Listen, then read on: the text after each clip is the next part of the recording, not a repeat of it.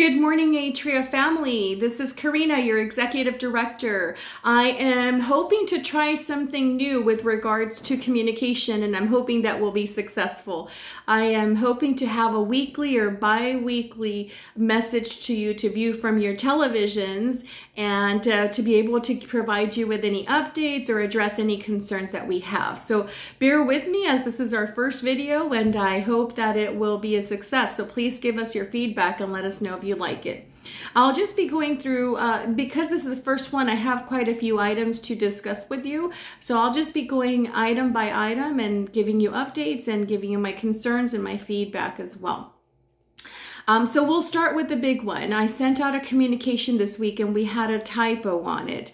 I want to confirm that the date for our second vaccine is on February the 19th. So those that had their vaccine first on the 29th, the second one is on February the 19th.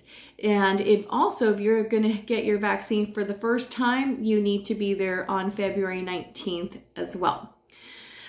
Second item is we will no longer have county weekly testing.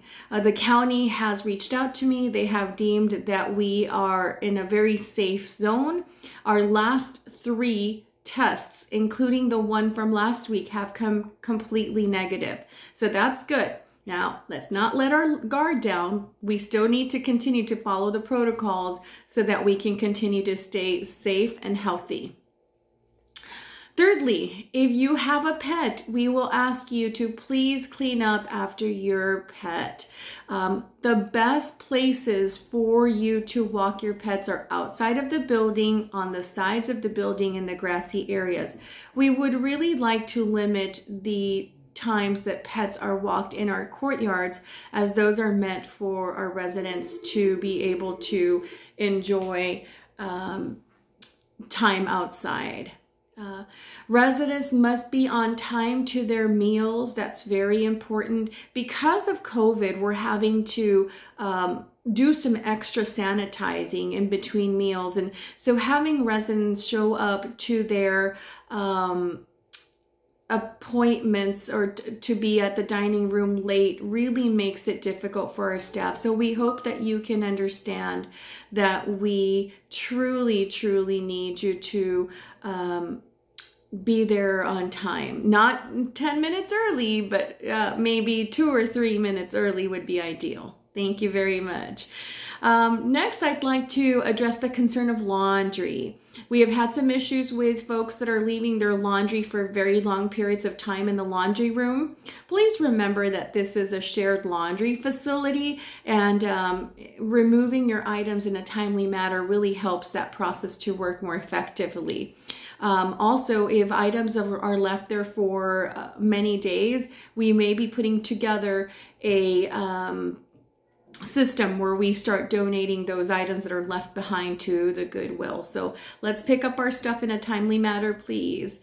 We also like to remind you that because of the cart deliveries, it's very difficult for us to deliver to every room. We are asking for you to limit your beverage orders per meal to 1 beverage per meal.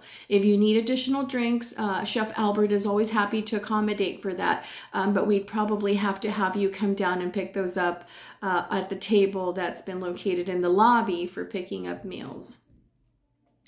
Residents are being asked to register only themselves for activities. We'd like to give opportunities to everyone to be able to participate in activities. So we're asking that each individual sign themselves up for their activities. As always, no parking in the front, please. You can use the street parking, or if you have a garage space, please use the garage space for your parking. We like to leave parking spots available for our essential workers as needed.